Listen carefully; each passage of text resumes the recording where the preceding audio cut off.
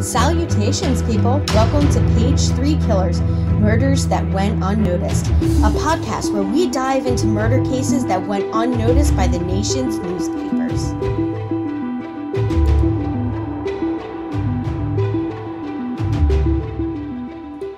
Hello, Shay. Hey, John! Hello, people. Hi, guys! And welcome to episode 5 of Page 3 Killers, Murders That Went Unnoticed. Yes, welcome back for another installment. We got a really good case this week. I am super excited for this one. What's this one called? We got a name for it yet? This one is Charles Fredrick Albright. So we are going to get into this episode, but first... we have some announcements. Yes. So we have a Patreon account now. So you guys can go on, and if you want to support us with a monetary donation, you can.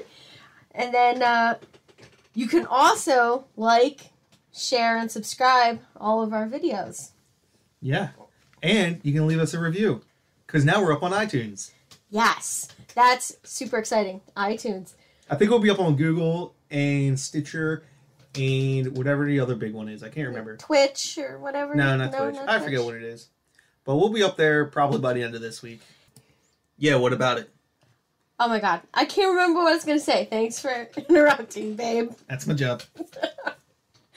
Also, we are now up on Facebook. So you guys can check out our Facebook page, get updates on when episodes are going to air, when we're going to be posting our new mini episodes. Oh, that's another announcement, yeah. Called Headline Minis. We did bring this up in our Valentine's Day post video. Yeah, well, episode. Yeah, in our little Valentine's Day episode. So you can check out those. And what are they again? The Headline Minis.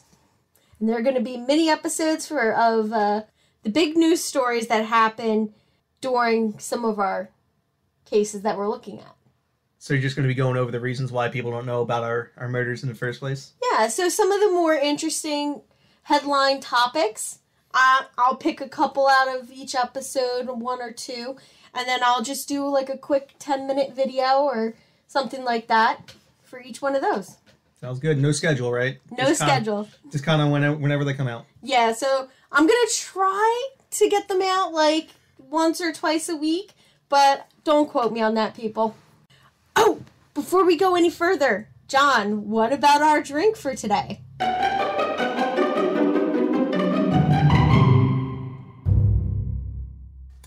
And we're back with another drink segment.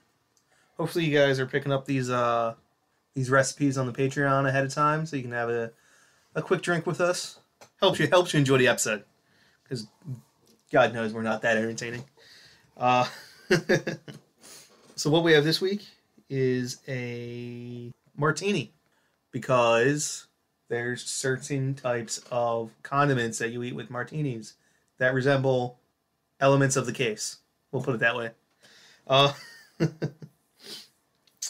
So the first thing you need to know about a martini is it's made with gin, not vodka. Don't let 007 fool you.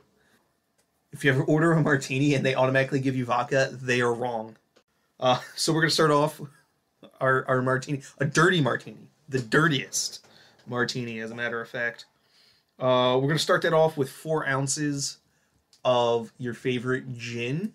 I prefer Bombay Sapphire or Tanqueray, but you pick you. Beefeaters is always good. There's a local one from Pennsylvania, so if you're in the area, Faber, they're a local distiller. They're probably my favorite, but you probably can't get that where you're at. But if you can, look them up. So we got 4 ounces of that, and then just a splash of vermouth, and that's just a martini. That's all you ever need for a martini. It's the simplest drink ever. But gin is so tasty that you really don't need much. Now, to make it a dirty martini, you add 1 to 2 ounces of olive juice. That's straight from the jar. Depending on how dirty you want it. I said this is the dirtiest martini, so I say just go for 2 ounces. Just make it as sour and as briny as possible. I think it's delicious, but whatever. And here's the important part. The garnish. The garnish makes it all. You take 3 pitted olives, and you remove the pimentos, and you put them on a little pick, and you drop that right in your martini glass, and as you're drinking, you just get to munch on some snacks. Now the important part, again, you have to remove the pimentos, or hey, if you feel really frisky, get the jalapeno ones. But be prepared. It's going to be spicy. But you got to remove it, and you'll find out soon why. But that's our drink for the week. Yeah, babe. One quick question. Is that shaken or stirred? Don't be a fool. You have to shake it. James Bond was a ridiculous human being. He got a vodka. Did he get it? Yeah, shaken, not stirred, right?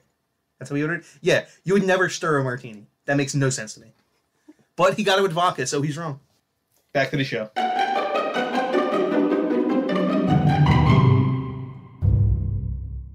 And we're back. Yeah. So our topic today is Charles Fredrick Albright, and he was a Texas serial killer down in Dallas. Texas. Yeah, back to Texas for this week's episode.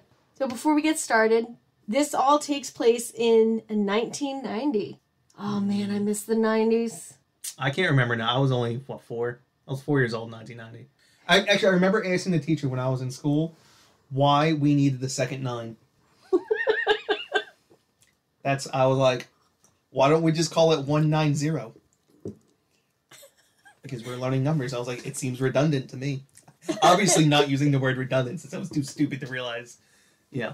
All right, so let's talk about some of the news topics. The big news from 1990. So we have the dissolution of the USSR. The commies lost. Yeah, so they're no longer a communist country, which is it's Russia, right? I mean, that's kind of in quotation marks, but yeah, it went from being the United Soviet States of Russia to being just Russia. Yes. And then we had Nelson Mandela, who was in prison for 27 and a half years, was released. Yep. South Africa, apartheid was ending. I can't remember when it officially ended. I don't think it officially ended until like 93 or something like that. But this was at least the stranglehold was loosening. Yes. And then we had the start of the Gulf War. Yeah, you end the Cold War, you got to start another one. Exactly, because our government just loves wars.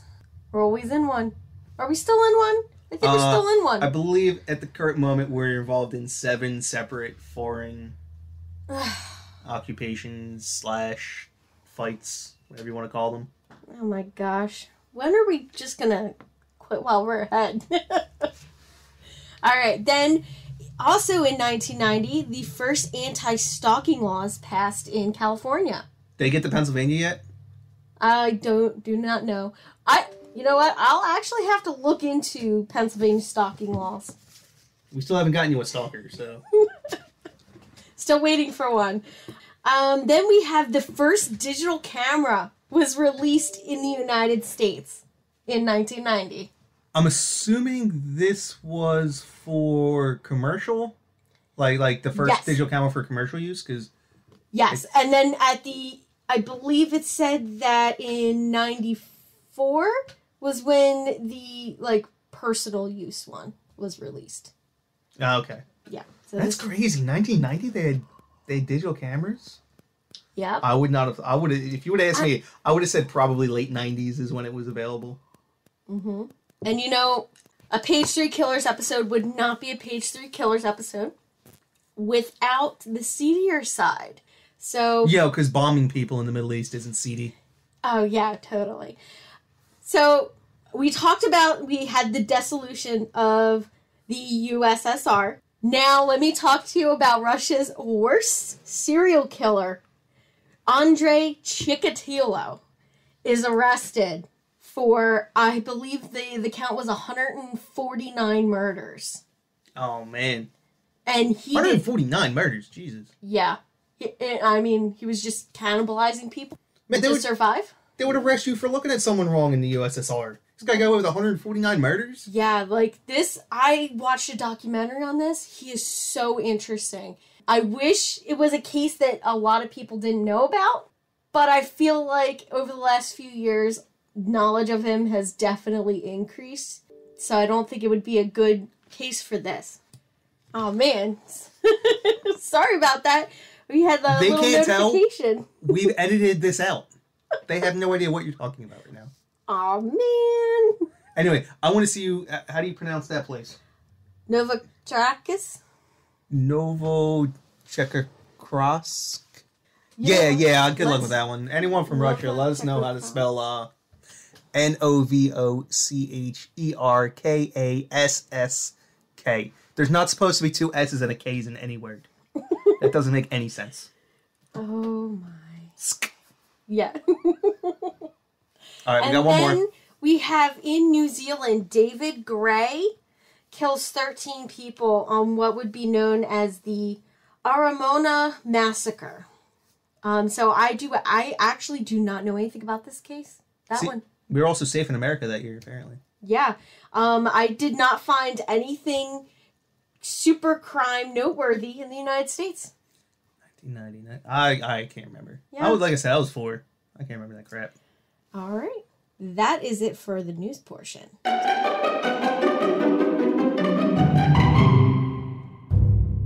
All right, we got Chucky Albright. Yes, Charles Fredrick Albright. Interesting thing is, this case inspires a Criminal Minds episode. I'm not going to tell you guys which one it is, because then you'll know all about this case. But afterwards, go and check it out. It's definitely so much creepier once you have the background stuff. Because it was real. Yes. So we have Charles, and he was born on August 10th, 1933. And he was adopted by Dell and Fred Albright. His adopted mother was a school teacher. She was very strict, overprotective, like one of those hover moms. She was a tiger mom. Yeah, I would call her a tiger mom. I would also, say that she was just, like a helicopter mom. Okay, one of those, that's a new term. Yeah. Probably slightly less racist than tiger mom. Definitely. So she was very strict, overprotective, and she was all about his education. So when he was a teenager, his mom and dad bought him his first gun, and he liked to go out and hunt small animals, and his mom got him into taxidermy. Okay? So at age 11, she enrolled him in the Northwest School of Taxidermy, and they would do this thing together. This was their thing. They stuffed rabbits. They stuffed, small animals, birds, rabbits. Mostly birds, from what I read, was his favorite thing to do. And then at age 13, he had already started his little petty crime life, so he got caught stealing stuff, a couple of counts of aggravated assault, already starting at age 13. So we have 2 of the triad of serial killers, right? Violent childhood history, and then killing of small animals?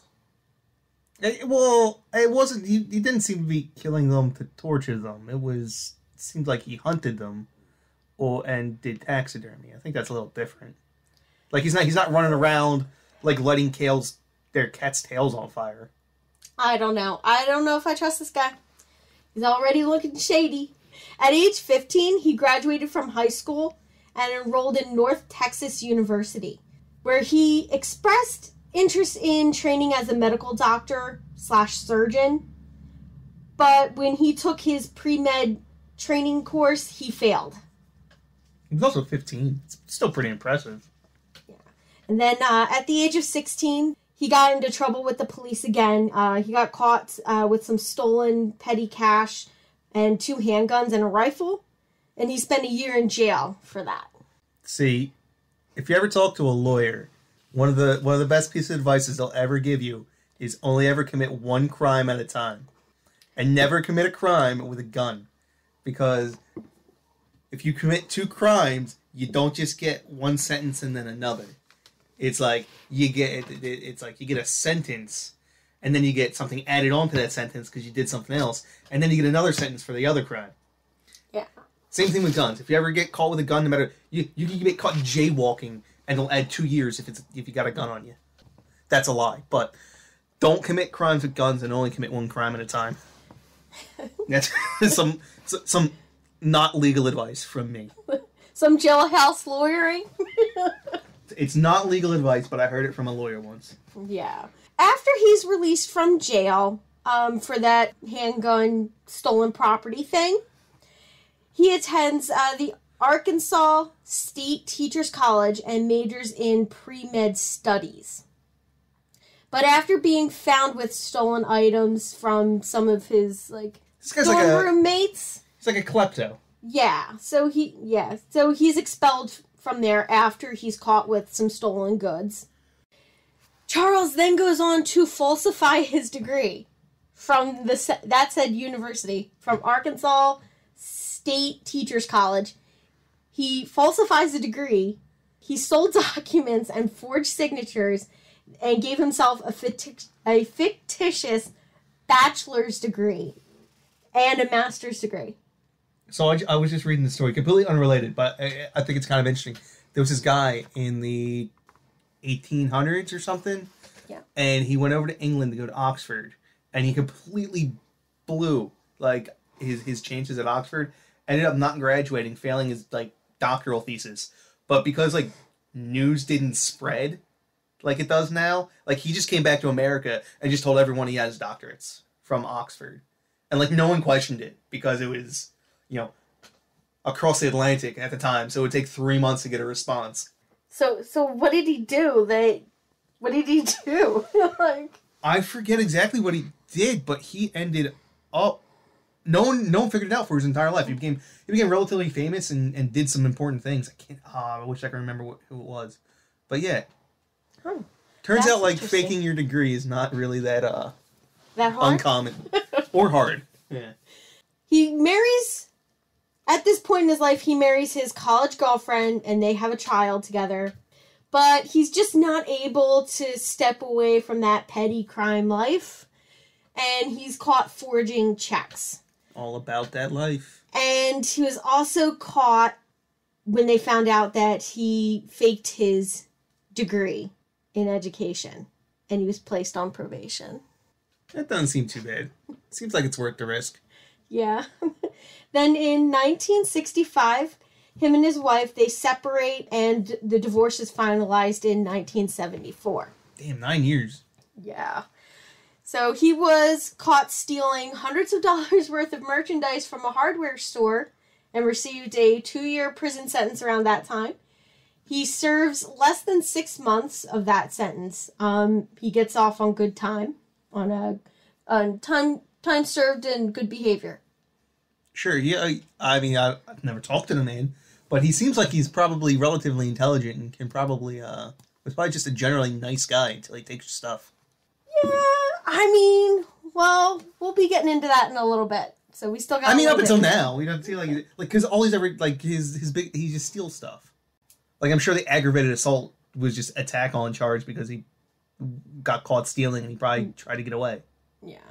At this point in time, he starts befriending and gaining the trust of his neighbors. He also babysits a lot of the kids in the neighborhood. In 1981, some friends that are visiting, their daughter claims that he sexually molested her. She's their 14-year-old daughter. Oh, you can just ignore everything I just said. He was prosecuted, pled guilty, and received probation for that. Boy, we are in a different time. He got probation for that? Yeah. And then he later claimed to be innocent, but said that it was just easier to plead guilty to avoid the hassle. Yeah, if all you get is probation, that's probably true. Yeah. And then in 1984, he applies to be leader of a Boy Scout troop and was rejected. I don't see why. Yeah, I know. they have background checks at this time? Can they even run background check in 1984? I do not know. That would be interesting to look up, babe. Like, I'm sure you could, but like, I wonder if it's like, I can get a background check done in 15 minutes now. Like in 1984. It would probably take like, it was probably like you actually had to mail something to the FBI and then to go through files. Yeah. And then in 1985, he's living in Arkansas with Dixie. And this is like a girlfriend. They live together. She moves in and it's his house, but she pays for everything. So he's like a... So she's sugar mama. Yeah, she's his sugar mama. He does have a job, okay? He's a paper delivery guy. So he delivers newspapers early in the morning, but that was most likely just a cover to do his side thing, which was visit prostitutes. Without Dixie knowing. Can you call them ladies of the night if it was during the day? You know what? They said that he did run the route, and the route was like 2 in the morning to like 6 in the morning. Yeah, so like 7 o'clock. Like, is it really still? It's not nighttime at 7 o'clock in the morning. Yeah. So they're ladies of the very early morning. Yes. Now, his friends and family said that he was a real Renaissance man. He was fluent in French, Spanish. He was a masterful painter, and he was able to woo women by playing Chopin preludes on the piano or reciting poetry by Keats. I told you, he's a charmer. Yes, he is a well-rounded individual who just happens to have some characteristic flaws. Yeah, but all artists have that lead him flaws. to commit murders, rapes, and a ton of other bad things. But otherwise, he's a generally good bloke. I gotta figure out what your character flaws are. Oh, I got a list. I'll let you check that out.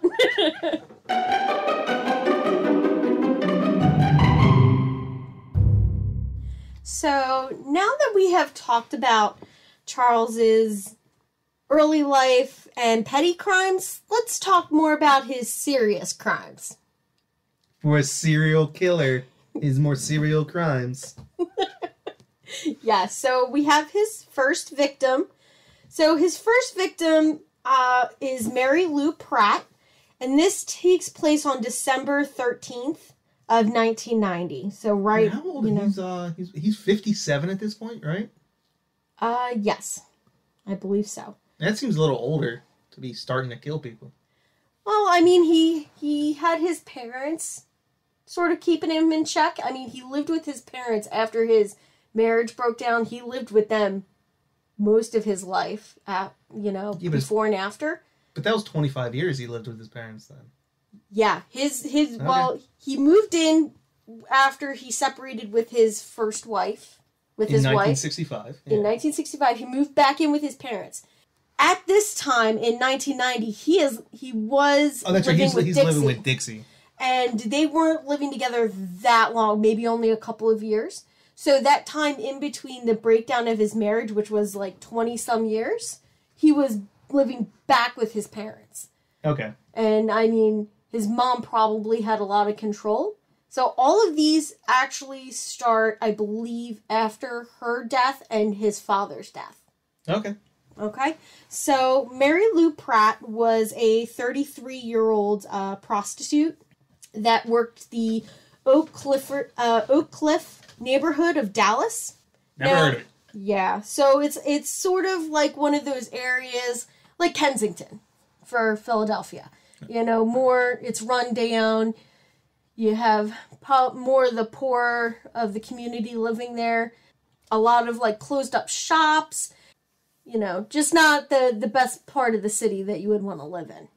Now, her body was dumped in the lower class area of far south Dallas, and she was found wearing only a t-shirt and a bra. Now, a resident of this neighborhood was so horrified at the sight of her body that he went into his house, he got a sheet from his closet and covered her body with a sheet, So he tampered with evidence? Yeah. So we have a little bit of that going on. When they did the autopsy, they found that she had been shot in the back of the head with a .44 caliber handgun and was very badly beaten. At this time, we're about to get into his signature. All right, this is the thing that he does that only he does, okay? So, Dr. Elizabeth Peacock, one of her staff pathologists, opened up Pratt's eyelids and was shocked by what she found. And I read several articles, and it was said that she exclaimed, "Oh my God, they're gone." Because her eyeballs were removed. So I wonder if she thought if, like, someone there lost them. Oh my God, they're gone. check everyone's pockets. Upon further look at this, upon further inspection, they found that it wasn't just the eyeballs, but the tissue surrounding the eyeballs was cut perfectly. So it was almost surgical in nature as to how they were removed. Great time was taken to remove her eyeballs. Kind of like someone who may have gone to pre-med. Yeah, hint, hint, pre-med school. Yeah, hint, hint. The guy we're doing this entire episode on may have done it. Although they did say that there was no operation like this that would have been taught in medical school. Yes, random eyeball removal is not a typical procedure. Yeah, like I've seen like them put an eyeball back in like after it's become dislodged from the amount of pressure, cranial pressure. Yeah, it's but like popped out. I imagine it's not removing the eyelids. Yeah. Well, no, her eyelids weren't removed. Like the eyelids, her face just looked perfect. Like there was no cuts to her eyelids, nothing. It was the actual eyeball and tissue inside of the eye socket. Gotcha. I misheard. I thought it was he removed the eyelids as well. No. Okay. So what you're saying was he didn't touch the eyelids. Yeah, so her eyes were closed when they found the body, and they didn't realize that her eyes were missing until they went in to check the color of her eye. And the pathologist was like, "Oh my God." What? WTF? It's black. It's empty. There's no eyeball here. Eye color, no. Eye color, none. Now, this was a difficult thing for the killer to do. And he really had to know how to slip the knife around the eye without causing injury to the adjoining skin. And then cut 6 major muscles holding each eye in the socket, as well as a rope like optical nerve. The optical nerve? Yeah. From the back of the eyeball. The police are just like, okay, this is really, really strange. So they do what they're supposed to do, and they enter it into the FBI's Violent Crime Apprehension Program unit's database. Now, this database will, pull up if there's a ping on any other case just like this. It'll send them they'll get a message to them. Like, I don't know, pigeon, bat signal, some sort of email. Did they have email in 1990? They had email in 1999. Yeah, I don't think you could actually, people couldn't get it, but I think, major institutions could use like it. Police forces and stuff. So they enter it into the database, but not much really happened, for a while. And what was really shocking about this was that her death only warranted a two paragraph story on the back section of the local newspaper because she was a prostitute. Wasn't even page 3. Wasn't even page 3. It was all the way in the back. He said 1990. We're already this ain't 1920. This ain't like the Black Dahlia murder or something. No. Some hussy got murdered. Yeah, true. And I mean, well, back during Dahlia's time, that was really yellow journalism, so they just printed whatever they wanted. It didn't have to be true. They just printed it. They could find somebody. They didn't check sources. One person says it. It must be true. So I just find that really sad that her life only warranted 2 paragraphs on the very back of the newspaper. It's really sad. So our next case happens on February 10th of 1991. And that would be Susan Beth Peterson. She's 27 years old. She is Caucasian. I did forget to mention that his first 2 victims are white, which we'll play in later as we go down this. And she was found on the same street that Mary Pratt was left on. Susan was also nearly naked. I believe she only had a shirt on, a t-shirt. She had been shot 3 times in the top of her head, her left breast, and in the back of her head. The medical examiner also found that her eyes had been removed exactly the same way as Mary Lou's. At this point, the investigators start realizing that they have a repeater. So a repeat offender who has the same modus operandi, the same MO. Now, so they dig into her life a little bit. They're just trying to find anything that they can to help them, find out who killed her. And later on, they realize that their main suspect, at the very end of this, actually signed a bail bondsman's application for her. So we have Charles Albright as a co-signer to bail her out of jail at the Ranger bail bonds. Wait, what just happened? He got her. He got her out of jail. Yeah. So he bonded her out of jail once. He was probably a frequent flyer, Miles. Yes. He frequented the ladies of the night, and a lot of them knew him. Very frequently. Yes. Okay. And then other prostitutes said that Pratt started turning tricks at the Star, which Albright was one of her best clients. Or her best customer. Don't give me that look. You're looking for me to make a joke. I got nothing right now. I know. Let's move into the 3rd victim, okay? So we have Sherry Williams. Now, she is the 3rd victim, and she is African American. So she worked at the Avalon Motel during the day as a maid, and then at night, she was a prostitute. See, that's really convenient. Most people got to go somewhere else for their second job. She gets to stay right there. Yeah, so Sherry Williams would leave from her job at the Avalon Motel. According to other prostitutes who saw her, she was wearing jeans and a yellow raincoat that another prostitute had given her to borrow because it was raining out and she was just being a nice person. And this is probably what ends up getting her killed, was the yellow raincoat. He probably thought she was a different prostitute because the woman that did give it to her was white. Oh. And she had seen Charles earlier that night. That makes sense. Yeah. And so that's how that goes. But she was found a block from a local elementary school.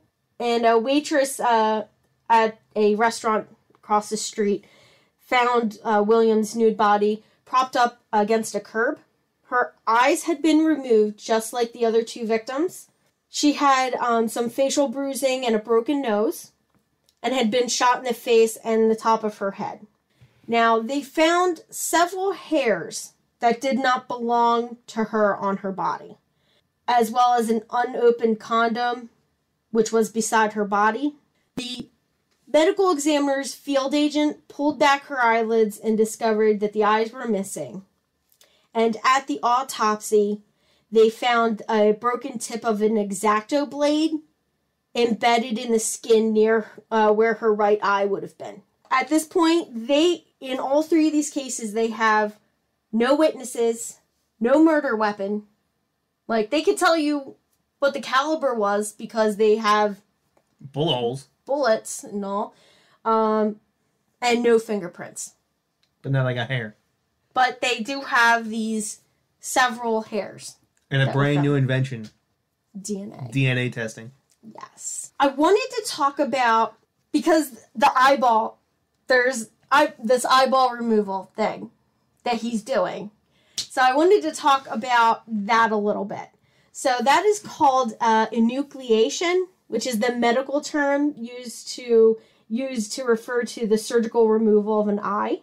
Charles is known to have an abnormal obsession with eyes, going so far as to remove eyes from dolls and photographs that he had. I'm going to start doing that. Yeah. So, and we talked about him and his mom doing the taxidermy thing. So he spent hours doing this taxidermy course, stuffing and mounting birds. And a lot of people said that they looked really lifelike. The only thing was that they couldn't afford the crowning touch, which was the fancy eyeballs. Eyes. Yes. Because you can't use the real eyes, you got to buy fake ones. Yeah, so you have to buy fake glass eyes. So him and his mom, when they would go to the taxidermy shop, he was obsessed with the fake glass eyeballs, and he would stare at them in the store. And he said in an interview that he loved their iridescent gleam, and he wished that he could collect them like other boys collect marbles. His taxidermies, they did not have any eyes. Instead, he had sewn tightly against their little delicate feathers dark buttons. So if you can just imagine that, like these beautifully done taxidermy birds with just like buttons for eyes. It's kind of awesome, to be honest. Another time in college, one of his college roommates said that, Charles played a prank on him by removing the eyes from the photos of his roommate's current girlfriend and replacing them with the eyes of his ex-girlfriend, and then waited to see how long it would take for him to notice. See, that's funny though. Like, I think it's just creepy. It's just creepy. Why are you gonna just go and do that? Like, I don't know, but yeah. I don't find that creepy. So that's just a prank. So there's a little bit about his little eyeball fetish thing that he had.